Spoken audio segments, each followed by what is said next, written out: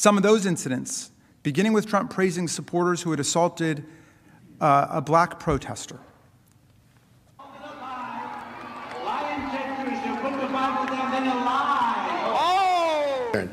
But we've had a couple that were really violent, and the particular one, when I said, like to bang them, that was a very vicious, he was a guy who was swinging, very loud, and then started swinging at the audience. And you know what? The audience swung back.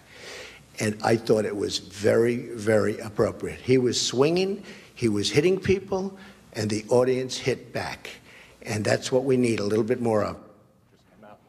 And we'll talk to you about that later. Yeah, but there's not going to be time. I'm just curious if you have the Okay, act speak right with now. Shane, please. But you don't. Sick and tired of you guys. The last time you came in here, you did the same thing. Get the hell out of here. Get the hell out of here.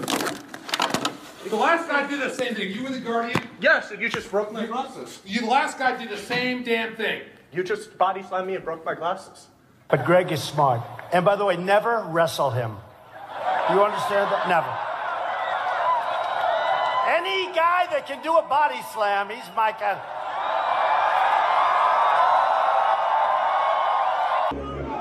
Replace us!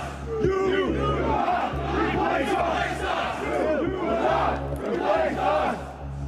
Jews will not replace us! Jews will not replace us! Jews will not replace us!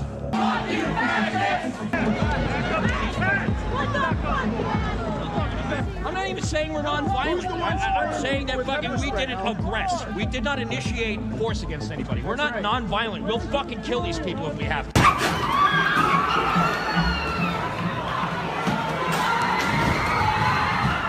Well, I do think there's blame. Yes, I think there's blame on both sides. You look at both sides. I think there's blame on both sides. And you also had people that were very fine people on both sides. So just in case you didn't catch all of that, the president praised a Republican candidate who assaulted a journalist as my kind of guy.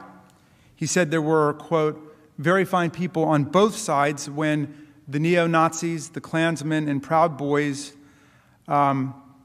invaded the city, the great city of Charlottesville, and killed Heather Heyer. And he said that an attack on a black protester at one of his rallies was very, very appropriate. Does that sound familiar? Listen to how President Trump responded when asked about his own conduct on January the 6th. What is your personal responsibility? So if you read my speech, and many people have done it, it's been analyzed, and people thought that what I said was totally appropriate. So there the pattern is, staring us in the face.